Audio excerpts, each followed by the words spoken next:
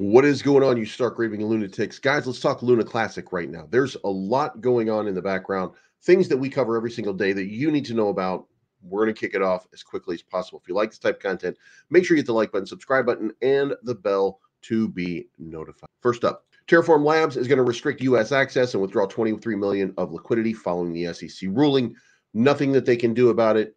They are against geo blocking as a matter of principle, but at this point they have no choice but to adapt. So Terraform Labs and Luna will be shut off from the United States. Luna Classic, not part of this, but it does kind of create a synergy, if you will, despite whether we like it or not, still exists. Also, the Lunc burn tax has been changed. Previously, there was 10% going to community pool, 10% going to the rewards, 80% was for burn. Now 80% is still for burn, but 20% of that is going to be distributed, 10% to community and 10% to the Oracle, replenishing the long-term staking of the Oracle pool. So regular conversations here that we haven't come up for proposals yet are still kind of sitting out there. We don't have them in this overall yet. So we'll keep you posted on that one. As far as governance, there's no governance. And let's talk volume. Let's talk trading. Let's talk all the technical pieces that we need. All right. So number one, we've got a nice little wick happening right now down here on this last hour, which generally means when you get something like that, that usually means an uptrend is about to follow. So we've got this nice wick right here. So an uptrend could be following. Now, break that down to what you see on the chart. We're just eyeballing, but we see a move like this right here. We're minting higher lows.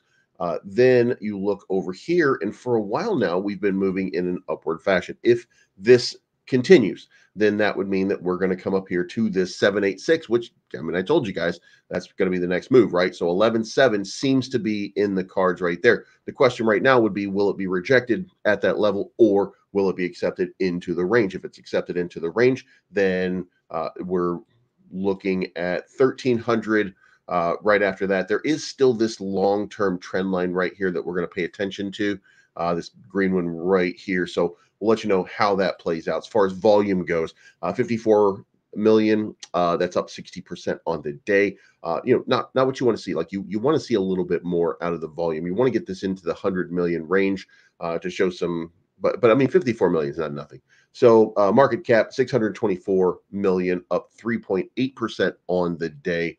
USTC still not showing any life, sitting at 1.8. Buy opportunity, by the way. I think at this point, buy opportunity at 1.8 cents. I did say 1.6, but I mean, we already came down there once. So this might be a sign of potential reversal. So 24 million in volume, not something to write home about. 168 million in market cap. As far as your governance, there is nothing up there. You just have what is left here and who's been voting on the proposals. So you have all the information that you need in order to validate with the people that you want to validate with. Lunc burn tracker up a little bit over the previous day from 242 million up to 312 million over the last 7 days.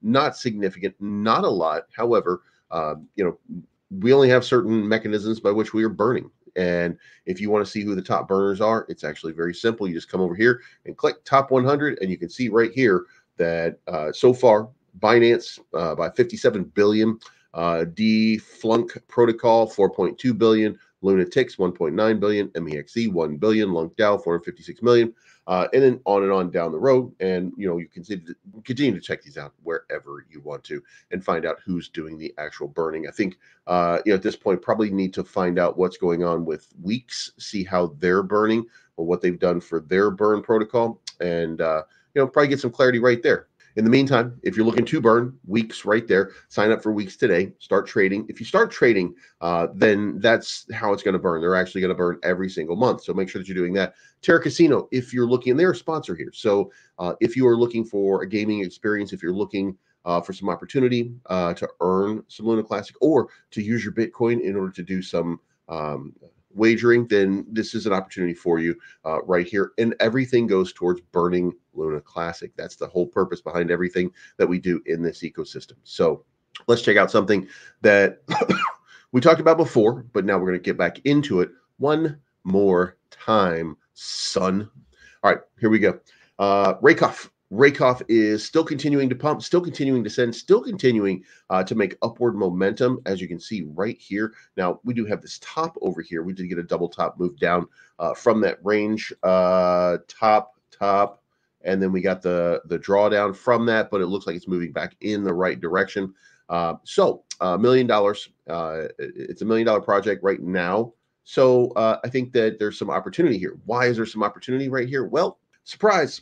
Rakoff is going to be listed on CoinIn. For now, that's going to be their only centralized exchange. Remember, this Rakoff token is a proof of concept that we'll get into a little bit later on. But if you want to check it out, you can come to rakofftoken.com. Of course, we're having a little bit of fun with octogenarian, 900 and 900 and 400 million year old Judge Jed Rakoff, the 82-year-old old guy who's trying to keep up with the kiddies in the United States by voting to, or he's a judge and he's just ignoring the SEC's rulings in favor of what he wants, which is why it's become favorable for them, because he's on their side. He is what you might call a cuck for the SEC. So 82 years old, all he can do is sit in corners anyway. So and it's a fun play on the name. So and then here's their Twitter if you want to go check it out. Now remember, I said this is a proof of concept on this token. So you might be asking yourself, what is the ultimate goal? And really the idea here is to demonstrate the capabilities of the chain and then try to reconnect builders to projects that are focused on ex-Luna protocols. And listen, here's the important part that I think that people are 100% missing about the Luna Classic. Guys, the bull run is almost here. The halving is almost here. The Hong Kong Ethereum ETF is almost here. You like ERC-20. We all like ERC-20. And the best way for you to accumulate more ERC-20 tokens or more Bitcoin, it's Cryptonomy.finance. If you've been here before, you know that I've been talking about a lot of these tokens. There's over 400 that you can choose from. They offer an exchange with the best rates without commissions and support from a highly qualified support and trading team 24/7. And this is available to every participant. Of course, you get immediate support if you are a VIP.